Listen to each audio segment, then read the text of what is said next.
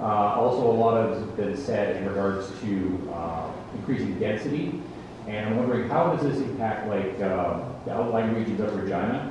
Maybe you can speak to that, like what sort of changes are proposed that would impact that, the outlying regions to reduce urban sprawl and increase the density like in the central area of Regina. Sure. So there was a compound question. So the first question was bicycle parking.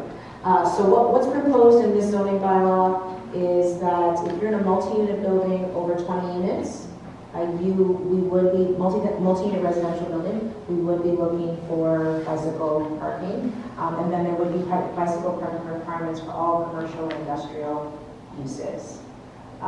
The second question, does that answer your first question? Okay. Second question was with regard to intensification and density. Density can be a bit of a sensitive word. Intensification.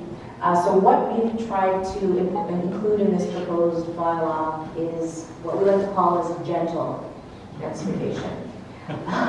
Because we know neighborhood plans are coming and there needs to be that conversation about where intensification makes sense in each neighborhood. Because each neighborhood, if we're going out to all 10 wards, everybody has something, a slightly different perspective on it. So what we've included in this with regard to that gentle densification is allowing for 2 units in neighborhoods that were predominantly 1.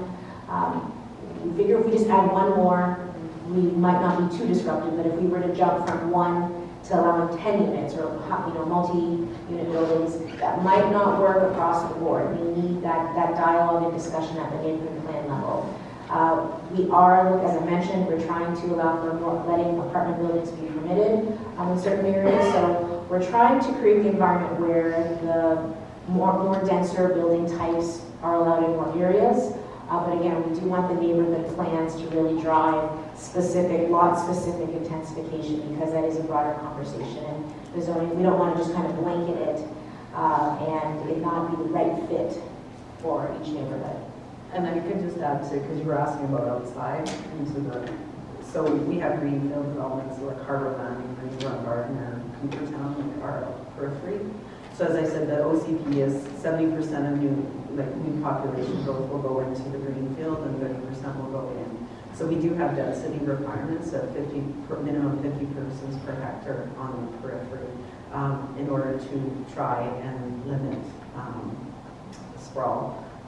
Obviously, we have no jurisdiction outside of our own boundaries, but we do work with our neighbors. We have regional partners that we talk about their impacts onto our infrastructure systems, like our transportation specifically, because they're all community and the different communities. So we are having those conversations with them.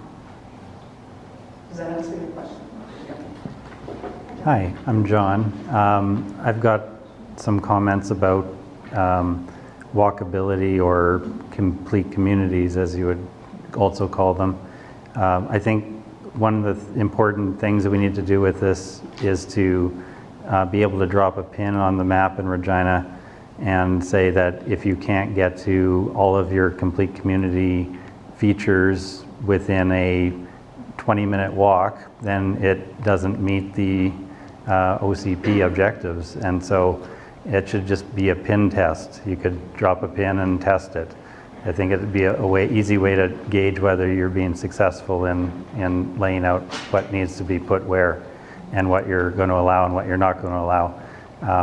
I know lots of people don't want to allow certain things. I think we maybe have to be open to the idea that we need to allow a lot of things that we aren't used to seeing in certain places, just to make a complete community and maybe make a community that's resilient enough to survive climate change.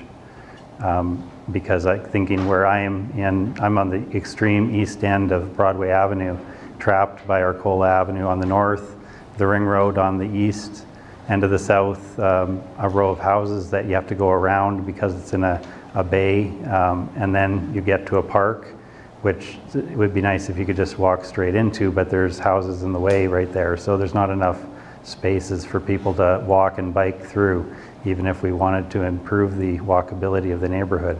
So that sort of change needs to be considered. One other point, I think we're talking recently about whether to ban cars on lawns. I think it's easier, instead of banning cars on lawns, to just ban lawns.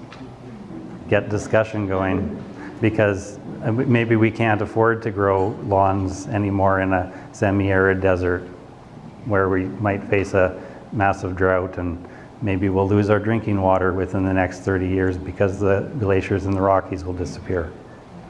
And property values could suffer from that. So, I mean, we need to start planning for these sort of things. We've got a 25-year plan, and we've got 12 years given to us left by our world's best scientists. So we're going to have to think outside the box quite a bit more. Thanks.